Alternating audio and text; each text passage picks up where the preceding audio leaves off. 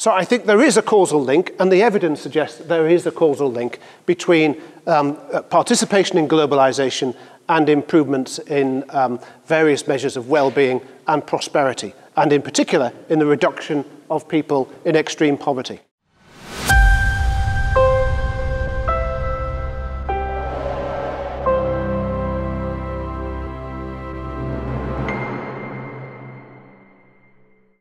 Following the experience of the pandemic, there's a great deal of discussion about how we perhaps should do things differently, reset the economy. And there are two elements to this discussion. The first is people often look at what has happened in relation to COVID and say that actually everything was terrible before COVID, and COVID gives us an opportunity to do things differently so that things can be better. There are other people who look at the experience of COVID and say that there are lessons from that experience, that we may experience such events in the future again, viruses or other forms of natural catastrophe, and that there are lessons for how we should manage such things, and in particular that there needs to be a greater role of government in the economy and civil life in order to help us to become more resilient. I argue that both of these perspectives are wrong, but let's first of all provide a flavour of what some people have said in relation to this issue. So Boris Johnson, the Prime Minister of the UK, has said, as we do restart our businesses and our lives, we must grasp the historic opportunity before us to learn the lessons of this awful pandemic and build back better, levelling up across our United Kingdom and fixing the problems that have held back too many people for too long. Pope Francis, taking a more global perspective, has outlined similar sentiments. In a speech to the United Nations, Pope Francis said, "This pandemic can represent a concrete opportunity for conversion, for transformation, for rethinking our way of life and our economic and social systems which are widening the gap between rich and poor based on an unjust distribution of resources. Or the pandemic can be the occasion for a defensive retreat into greater individualism and elitism." Of course, I wouldn't want a defensive retreat into greater individualism and elitism, but it really isn't true to say that before the pandemic, the gap between rich and poor was widening, as we shall see. Klaus Schwab, the founder and chief executive of the World Economic Forum, has said, "The pandemic represents a rare but narrow window of opportunity to reflect, reimagine, and reset our world." But this leads to an interesting question. Why do we have to build back better or reset the economy following COVID? Shouldn't we just accept COVID as an awful event, which we must deal with so that we can then return to business as normal? In other words, return to the old normality rather than create a new normality. Well, the answers people have fall into two categories. Some people say that the old normal was terrible and that this has been revealed by the pandemic, and therefore we have to pursue a new normal. Effectively, this is the view of the Vatican, and specifically the Dicastery for Integral Human Development, which has written, "The COVID-19 pandemic is the defining crisis of this generation. It has laid bare the inequities and injustices that threaten people's well-being, safety and lives, and exacerbated an interconnected set of crises, economic, ecological, political, social, that disproportionately impact the poor and most vulnerable." This is questionable, it has to be said, but I'm also not sure it's relevant. We could instead say, COVID has demonstrated that those who are poor are vulnerable to economic, health and ecological shocks because they lack the savings to ensure their resilience, and because they live in countries where governments have limited institutional capacity to deal with the difficulties thrown up by such events. And as such, we need to ensure the most rapid economic development possible in poorer countries. And this really just takes us back to what kind of approach to economic policy is best for reducing poverty, improving healthcare and education, and so on amongst the world's poorest people most quickly. And I would argue that this was and remains an approach that involves the building of good political institutions, good justice systems, good protection of private property rights, free markets and free trade. And none of this is really changed by COVID. The attempt to use COVID as a mechanism to open up these debates, I think, is flawed. I certainly wouldn't argue that the period from 1980 to 2020, to take the last 40 years, was perfect by any means. But as we shall see, it was a period of immense progress, and that progress was driven by a move towards more open markets in many countries. Now, we might look at countries such as China and think these are still countries which are very heavily state-controlled, but we have to reflect on the fact that if you go back 40 years, countries such as China and other Asian countries were effectively Maoist hermit kingdoms where the state controlled absolutely every aspect of economic life. So even if things are not perfect today, they are a considerable improvement on the situation 40 years ago. And I think if you believe that we need to do a reset and move towards some kind of new normality post-COVID, you have to prove both of two things. First of all, that beliefs about the ability of globalization, markets and good institutions being the best way to reduce poverty are not valid. And secondly, that the impact of COVID was actually greatest amongst the poor. And certainly if you take an international perspective, the latter would not appear to be true, as I shall explain. But let's look first at how we were doing before COVID struck. The key feature of the post-1980 era was the increased interconnectedness through globalization and rapid adoption by many countries that were previously desperately poor of an environment that was closer, though in many cases only slightly closer, to something that looks like a Western economy with institutions that protect private property, free markets and promote the flourishing of business. One aspect of this was the development of a more globalized economy, what we might call the modern age of globalization. And something which made this age of globalization rather different from previous eras of globalization is the development of long, complex, integrated supply chains. And I'll come back to this later because of the supposed problems caused by such supply chains in the COVID crisis. So if you take a company such as Toyota, for example, if you go back 40 or 50 years, Toyota produced nearly all of almost all cars entirely in Japan. Today, Toyota has 51 overseas operations outside Japan in 28 different countries as part of its global supply chain. And that excludes suppliers that are not actually owned by Toyota. And then it sells cars in 170 countries.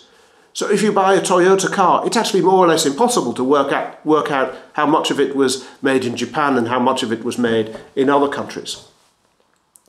If your shirt has a label saying "Made in China" in it, it's not as simple as that.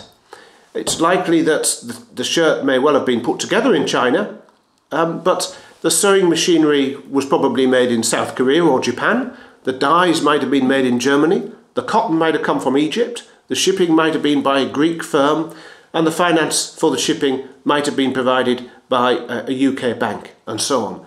In other words, the making of something as simple as a shirt is a great global collaborative effort.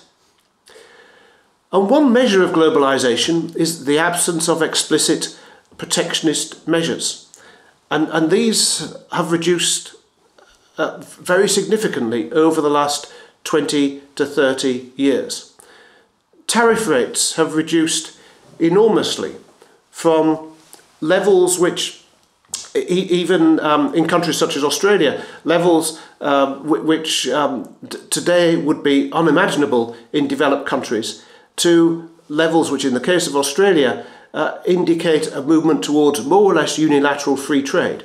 So if you go back 25 years, the average tariff rate in Australia was nearly 7%, and today it's less than 1%.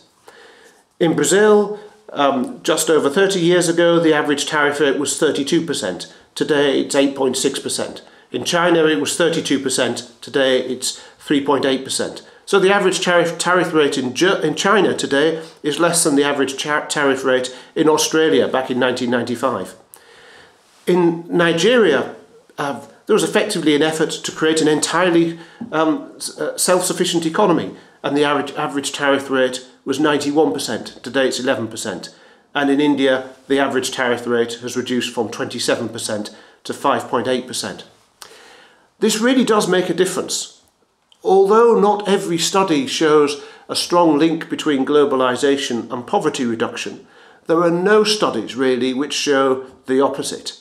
And a typical result is a study by Mitra, which suggested that a 1 percentage point increase in trade leads to a 0.15 percentage point reduction in poverty. And this is not just because of the economic benefits of increasing trade.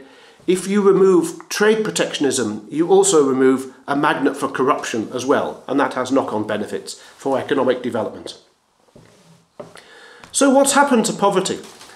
Well, this chart shows what's happened to poverty since 1820.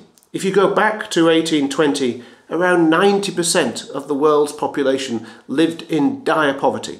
That means that basically they didn't have enough to live on. They were, if you like, one bad harvest away from starvation or malnutrition. If you just go forward a few years to 1850, it's worth noting that a huge proportion of the population of Ireland, which of course today is a highly developed country, either emigrated or starved to death because of the, or died of disease because of malnutrition, because of the potato famine there.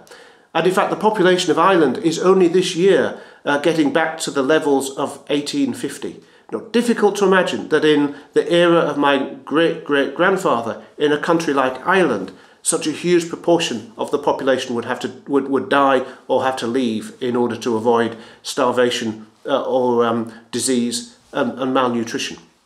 And in fact, not that much impact was made on poverty in the following 100 years or so. And by 1980, still 40% of the world's population lived in dire poverty. And between 1980 and 2015, or between 1980 and the current day, that figure of 40% has been reduced to significantly under 10%. In other words, we've made around about as much progress in reducing poverty from 40% of the world's population, and this is dire absolute poverty, to under 10% of the world's population in the last 40 years than we had in the whole of the previous several thousand years of the economic history of the world put together. That is a remarkable achievement, and it's one which really wouldn't have been predicted by those people who were putting poverty in the third world on the agenda in the late 1960s. Forget about the different colours, that's different continents. In 1800, 1975 and 2015. And this faint red line here, needn't worry too much about it, but that is the absolute poverty line. So, is this a pointer? Yeah. So if you go back to 1800, you see that the world's income, the distribution of world incomes, it looks actually quite like the distribution of incomes in an individual country. And that's not really surprising, because almost everybody in the world was destitute at that time. It didn't really matter where you lived. And almost everybody is living below the absolute poverty line. Fast forward to 1975, and this is a really weird graph. You don't often get graphs like this, in charts like this in economics when you show distributions of things. But it essentially looks as if we've got the income distribution for two different planets. Over here we have what you might call the first world, and over here we have what you might call the third world. Indeed, we did call it the third world. In the middle, actually, you've got the communist world, which you might describe as the second world. And what has happened between 1800 and 1975 is what we often regard as developed countries has pulled away from the rest of the world, but the rest of the world has stayed behind. And that's about, in 1980, that's about 40% of the world's population. Move up to 2015, and this is really astonishing, because it now looks once again as if we all live on the same planet. This distribution of world incomes looks very similar in shape to the distribution of incomes in almost any country in the world. And what's happened is that the vast majority, over 3/4 of these people who were behind the poverty line before, have now pulled themselves over the poverty line, and we're only left with 7 or 8% of the world's population who are still mired in absolute poverty. If you do focus on the colours for a moment, you can see that a very high proportion of those are in Africa, and quite a high proportion of the rest are in India, Bangladesh, and Pakistan. And it's no exaggeration to say that since you've been born, you have lived through the first period in industrialised history where there has been a meaningful reduction in global inequality. This has never happened before. So there's been times before when inequality has reduced, but it's really rather meaningless because everybody had so little. It didn't mean that much. But this is the first time in 200 years in which global inequality has fallen. And you might wonder why people don't talk about it very much. Well, I'll come on to that in a second, just talk about it briefly. This kind of good news story applies to almost any measure that you care to think about. So if you look, for example, at child mortality, so this graph shows child mortality for a number of countries, and they've been somewhat randomly selected, I must admit. So here we have child mortality in Mozambique. Back in 1981, Mozambique, which was then rather war-torn, it has to be said, but still, nevertheless, that doesn't really matter. It's still we don't discount problems just because they arise in wars. Over 1 in 4 children died between childbirth and the age of 5. Today, that figure is about 1 in 17. And you can see significant falls in child mortality in Nigeria, India, Indonesia, Vietnam, Brazil, and China. And all these countries, apart from Brazil, were, back in 1980, low-income countries. Now, other measures of human progress essentially say the same kind of thing. This is the ratio of girls to boys. The ratio of the years of schooling by girls to the years of schooling for girls to the years of schooling for boys, and how that's changed since between 1945 and 2010. And in some countries, that's had quite a dramatic change, in fact, in this period I'm thinking about since 1980. But actually, it's been improving really ever since the Second World War. But nevertheless, there's been an incredible change in what you might call gender equality when it comes to schooling in the post-Second World War period. Something that you think people will be celebrating and talking about in a very positive way, but rarely gets mentioned. And this is a Human Development Index. And the Human Development Index is a composite index which takes into account per capita income, education, and life expectancy. It's by no means comprehensive. And these numbers down the side are just index numbers, so they don't mean anything in and of themselves, but the index goes from 0 to 1. And you can see that for the world as a whole, there's been a big increase in the Human Development Index, which is examining the improvement in these factors. In sub-Saharan Africa, which people still, despite 10 or 15 years of evidence to the contrary, tend to write off as a basket case. There's been a significant improvement in the Human Development Index. In Southern Asia and East Asia, there have been very significant improvements as well. And this is just since 1990, I should add. And it really doesn't matter what measure you take. And even if you look at some of the ecological measures, such as deforestation, it's true that there are real problems in some particular countries, but there are now a very large number of countries which are on net reforesting, and the total amount of forest in the world is now decreasing very slowly. And I think rather than berating the progress in the last 30 years and arguing that somehow this has been demonstrates that we have real problems with economic models and how we think about economic policy and organization, we should be asking questions, why in particular countries have things not gone as well as they have elsewhere? But another question, I think, is, which I don't want to go to in any great depth, is why do we, I think I might have talked about this last year, but why do we have such a miserable view of the world? Exacerbated and interconnected set of crises that disproportionately impact the poor and most vulnerable. Now, it was really in the late 1960s when all the development movements started, when you got big development charities such as Oxfam, CAFOD, Caritas, and so on in the West, working in poor countries in Africa, Asia, and South America.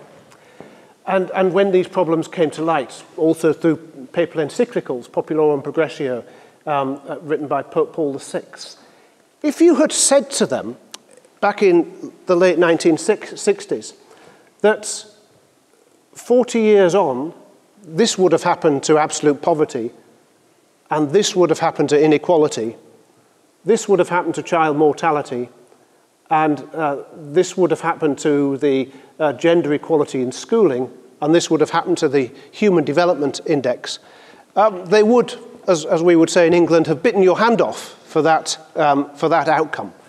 And yet we seem to be very pessimistic about what we've achieved. One of the reasons for that is just that good news has become very normal. Good news is, in fact, good news is normal all of the time. And so I think in news media outlets, we only tend to see bad things. No, there's something like 10,000 planes, I think, set off from London every month. Now, there's never a news bulletin saying 10,000 planes landed safely or set off safely. But of course, if one crashes, then that really does make the news. We've just had a very nice lunch. It's never going to make the news that 25 people in a seminar in Austria have had a very nice lunch together. But if a hurricane had come along and swept us all away and killed us, then that would have got into newspapers. So we tend to, bad news tends to be much more visible than good news. And I think people have an incentive to exaggerate bad news as well for various reasons when working in the political process. But what about COVID then? Has COVID somehow disproportionately affected the poor? Oh, actually, I've got one more slide to show you first. Yeah, okay, so at the beginning I mentioned globalization, and then I've mentioned all of these improvements in economic outcomes, well-being, and so on during this period of what we often describe as the modern phase of globalization. There is a question of whether or not globalization is causal here. In other words, is it globalization which has caused these improvements? I would suggest that there is a lot of evidence that globalization has had quite a lot to do with it.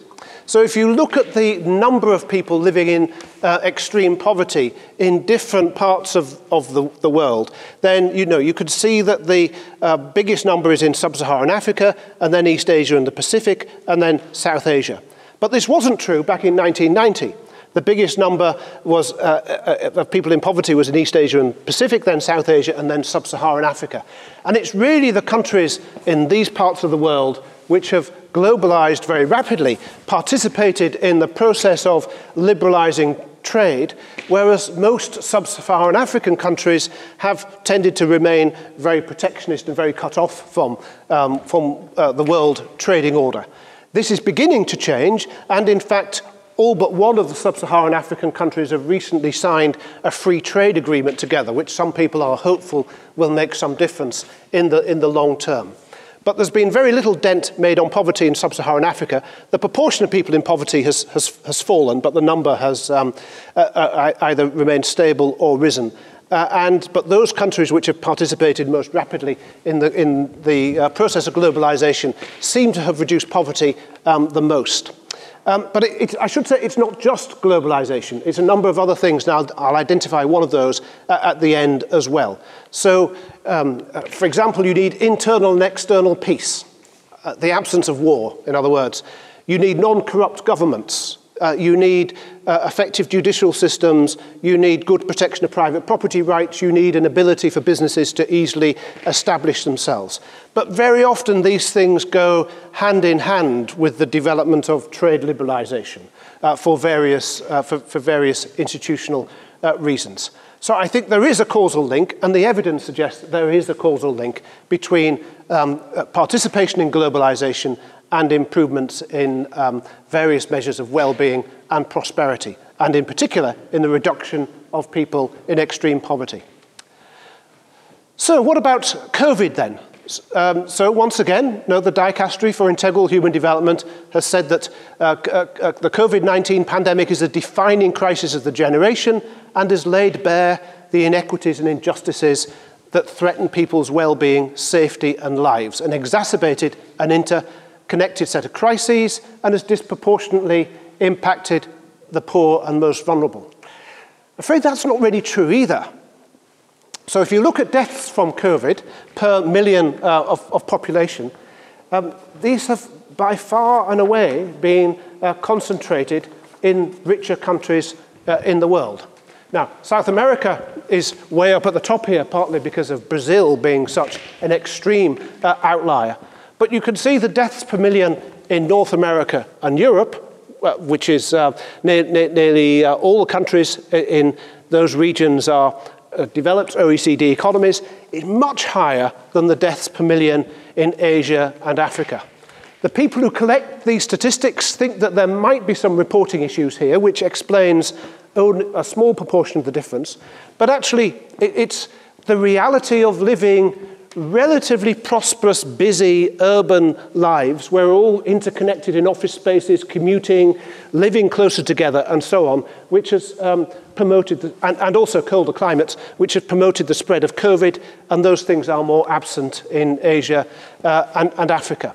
So there is no doubt, in fact, that COVID has hit richer countries to a greater extent than it's hit poorer countries. And if you look at the this slide here shows you the lost, yes?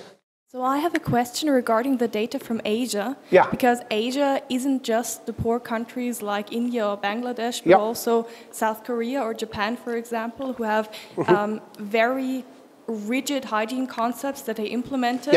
But personally, I would define them as developed countries where people also commute a lot and see each other. So, within the statistic for Asia, how big is the effect that those more developed countries have, or the poorer countries where people maybe don't meet each other as much? No, sure, okay. And there are some poorer countries, such as India and Pakistan and Bangladesh, which are also quite urbanized as well, it should be said. Yeah, so as far as the developed countries within Asia are concerned, I mean, they are a much smaller proportion of the population than developed countries in North America and Europe. So Japan, I think, is about 200 million, is it, population? And South Korea is 60 million, I think. So those two together are only a quarter of the population of India, never mind China. And of course, no, China is a middle-income country now, but back in 1980, it wasn't a middle-income country. But the other factor about Asia, which perhaps distorts things more, is that, well, two things. One, I think you mentioned, people, it seems easier in Asia to get people to comply with things like track and trace, which involve invasions of privacy and so on, which we wouldn't be very comfortable with in Western countries. But also they were disproportionately affected by the previous SARS outbreak, which in the end came to nothing in the rest of the world, but actually affected some Asian countries quite a bit, and they sort of changed their public health policies in response to that. So yeah, there are differences. These data are by no means perfect, and they're also reporting issues because deaths in many African countries are not certified very accurately, although that's also the case in Europe. But we certify as somebody dying with COVID if they've had a positive COVID test in the previous 28 days, regardless of what they die of. So there are reporting accuracies, but it does not explain that big gap there. Mm-hmm. I wanted to say thank you, but so that means that basically these low numbers in Asia and Africa are not comparable based on the reasons why they are so low. Did I understand that correctly, or at least not directly comparable? Okay. No, they're not. So if you go to our World in Data website, which is an amazing website, it will explain some of the discrepancies between or some of the inconsistencies between the way in which data are collected. So yeah, there are inconsistencies, but those inconsistencies in no way explain such a huge gap. Yeah. So you couldn't do a reliable piece of econometrics with these data as yet in this state. But nevertheless, they are. I'm just trying to give an indication. And certainly, there's no evidence, if you look at deaths, there's no evidence that, as was suggested in the previous slide by the dicastery, that this has affected the poor much more than well-off countries. It just hasn't. Mm-hmm. Christoph? I would like to add two things. The fact that Africa is on the bottom could be because their life expectancy is, I think, the lowest, and COVID targets the elderly. And the second is to get around this confirmed COVID deaths problem. There are data from excess deaths. So maybe this could make a better picture if you look at the countries and the medium death rate year to year and the excess deaths in 2020. No. But okay, yes, that's definitely true, and it's also true that that one of the reasons for the apparently low death rates in Asia and Africa is because there are fewer older people as a proportion of the population. Although that's also the case in South America too, but which has a very high death rate. But yeah, I'm not trying to draw any rigorous conclusions here that everything has been fine in relation to COVID in Africa and it's been terrible in the West. I'm just saying that there isn't much evidence for the proposition that this has affected the poor much worse than the rich. So I'm making a weaker claim, if you like. And this slide actually might get closer to what you want. So this shows the lost years of life from COVID per 100,000 people. So you can see that more or less the worst performer in the world is Belgium, and closely followed by Peru. Actually, Peru and Belgium. Peru is actually slightly worse than Belgium.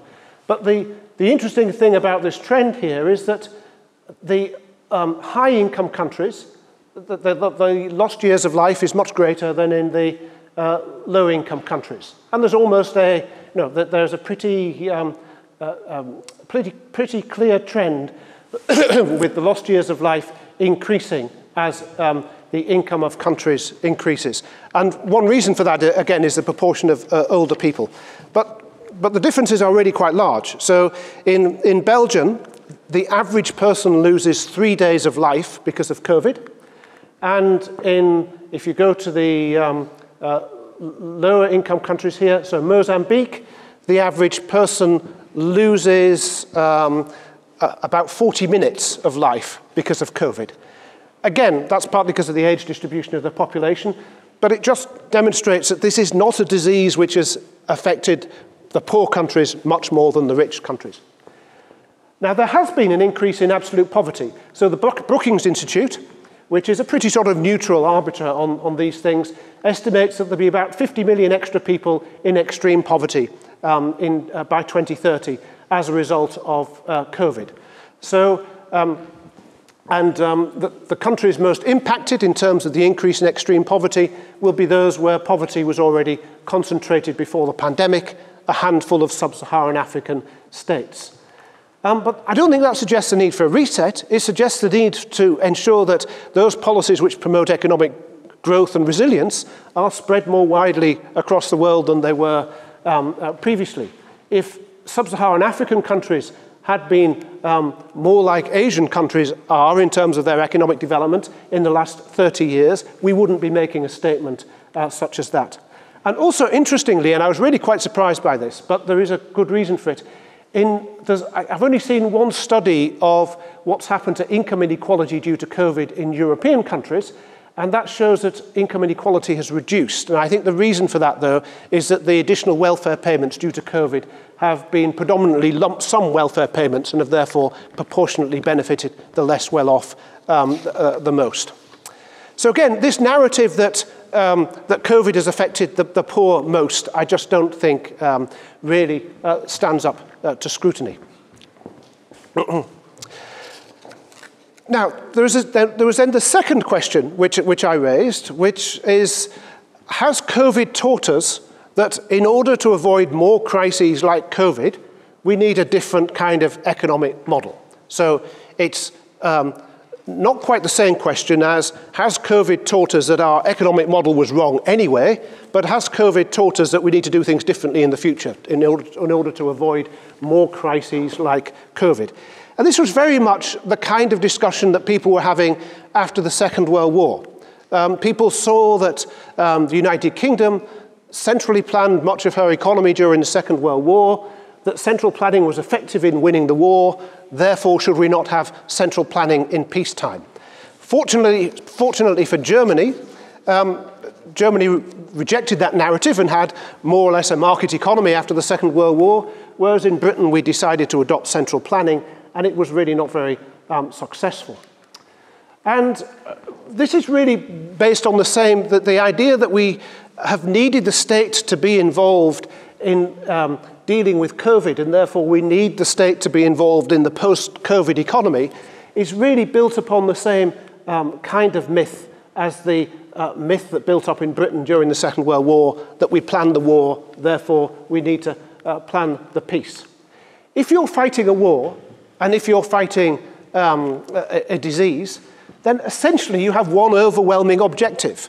The well-being of society as a whole is threatened, and the enemy needs to be defeated in the case of war.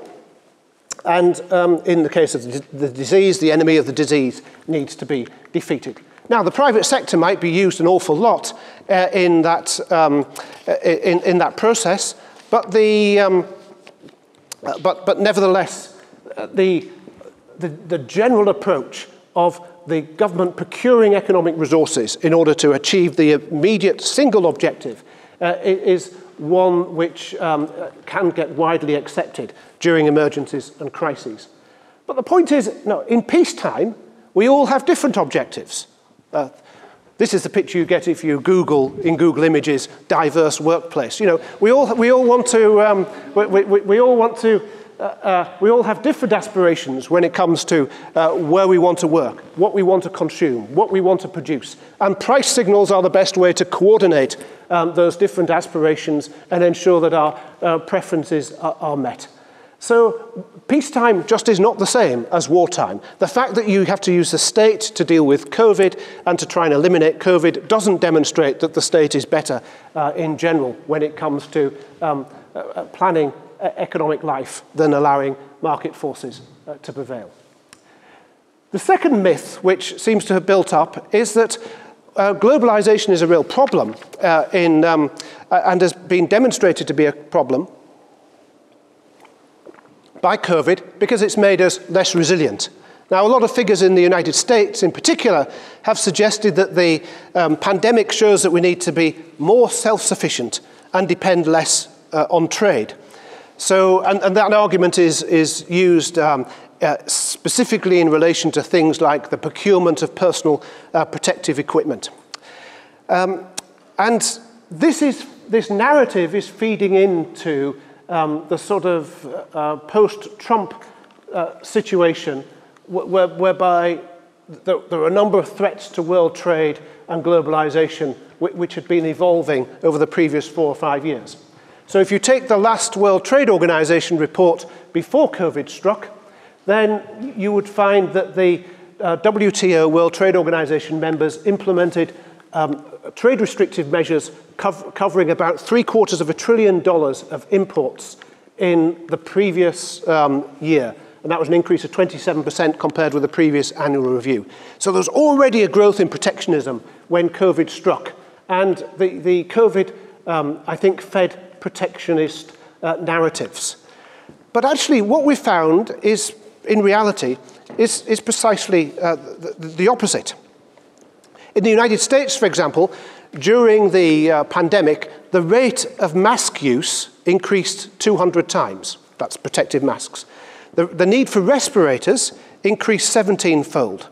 Now, you simply could not have had that level of provision in the United States, and the same is true of the United Kingdom, provided without a global supply chain, and in particular, without countries which had been less affected by COVID, contributing to the production of respirators, masks, and so on, which were then imported by the United States. The US, like the UK, shuttered large parts of its economy, and it wouldn't have been possible for the US and the UK to produce all those things domestically. It relied on imports from those parts of the world that were less affected by COVID. So globalization actually provides resilience by providing diversification. You're no longer so reliant on domestic production, which might be damaged by the pandemic.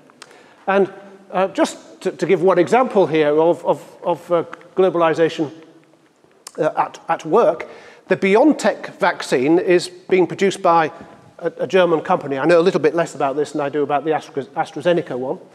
I believe that German company was founded by Turks. It's got an office in Cambridge, lots of other places too. It's funded to quite a large degree by US and Japanese capital. The vaccine is produced in Germany, but also lots of other places around the world, and uses Canadian technology. So that type of specialization has been brought together by the process of globalization to produce this vaccine, which has now been used in a large number of countries around the world. If each country had tried to be self-sufficient in vaccine production, we wouldn't have a vaccine today. We wouldn't be sitting here around this table. And to give a rather trivial example, this is a Tunnocks tea cake, which one eats with one's tea in an afternoon in England. And it's produced in a factory in Dundee. And there's no global supply chain involved at all. It's produced only in Dundee and in Scotland. And for several weeks, because of COVID, because they couldn't adapt their production line to be COVID safe, there were no Tunnocks tea cakes or Tunnocks caramel wafers in the shops. Had Tunnocks tea cakes been produced all around the world, then you would have been able to get them from somewhere, from a country which was less affected by COVID than the United Kingdom. So if we turn this around, if Tunnocks tea cakes had been produced by a German company founded by Turks with an office in Cambridge funded by US and Japanese capital, using Canadian technology with factories all around the world, and the vaccine had been produced only in a factory in Dundee, we'd have loads of Tunnocks tea cakes and no vaccines. How would I conclude? Well, whatever looks objectionable about the old normal, nobody likes to see poverty at all. There are clearly large numbers of countries where you have large amounts of poverty. But the old normal was pretty good compared with any previous epoch of economic development. And not only that, the speed of improvement was just unprecedented. And the speed of improvement benefited the poorest people in the world the most. Secondly, the idea that COVID harmed poor countries much more than rich countries is demonstrably false. Now, the figures I showed might not prove the opposite, that it harmed rich countries much more, but it's demonstrably false that COVID harmed poor countries more. I think that the idea that COVID demonstrates that we should have more government intervention rather than less government intervention in the economy is also false. We tried that after the Second World War, and it really didn't work out very well. So what I would suggest is, rather than a reset, that we actually have a redoubling of the efforts that were going on to try to improve economic life in the world's poorest countries before the COVID crisis. We know pretty well what the conditions are which can enable a good life, in which good life can flourish, and which markets can flourish. It's the absence of corruption. Actually, Pope Francis talks a lot about corruption, which to his credit. It's strongly enforced property rights with well-functioning legal systems. the ability to easily establish businesses and run those businesses without burdensome regulation. There's a very good, it's really quite emotional, but it's very good TED talk by somebody called Magette Wade, who runs businesses in Africa. And she talks about the sheer difficulty of getting Wi-Fi connections, of getting electricity connections for factories and this type of thing in countries which have corrupt governments. And of course, peace. Now, one of the reasons why Africa has prospered, relatively speaking, since 2005 is that there's been a dramatic reduction in the number of civil wars in Africa. So people often use, and once again Pope Francis has often used the phrase that very many people are excluded by markets. I would just change the preposition there. And I would suggest that the problem is that people are excluded from markets, and they're excluded from markets because the basic conditions for a market economy don't exist as widely as we would like them to exist. And whatever you say about globalization, where we can have a good debate, I think this data is really indisputable. Now, the question is, when it comes to the uncorrupt legal systems and the protection of property rights, where would you like to live? In the top 10 countries for well-functioning, uncorrupt legal systems, or in the bottom 10 countries? Now, you might say, yeah, okay, this is extreme. There are, we know there are problems in Yemen, Sudan, and so on and so forth. But Venezuela was a well-functioning democratic country until about 20 years ago. It's changed because its attitude towards corruption and the protection of property rights has changed. But also, it doesn't matter how you sort this data. So if you just looked at property rights and legal systems for European countries, then the bottom three are Bosnia, North Macedonia, and Montenegro. Now, much better places to live than these 10 countries here, but not as good, I would suggest, as the top 10 there. It doesn't matter how you sort this data on property rights and legal systems. It's very difficult to find anything other than a very clear relationship between the protection of property rights and well-functioning legal systems, the conditions for businesses to flourish, and economic well-being. And basically, Adam Smith had it right in a lecture in 1755. What he said was, little else is requisite to carry a state to the highest degree of opulence from the lowest degree of barbarism, but peace, easy taxes, and a tolerable administration of justice, all the rest being brought about by the natural course of things. All governments which thwart this natural course, which force things into another channel, or which endeavour to arrest the progress of society at a particular point, are unnatural, and to support themselves are obliged to be oppressive and tyrannical. And I think that's a very good quotation, which, from 1755, 250 years ago, it's amazing, really, that it really, oops, gone the wrong way again. I had meant to say that it had explained so well the data on the previous slide. Thanks.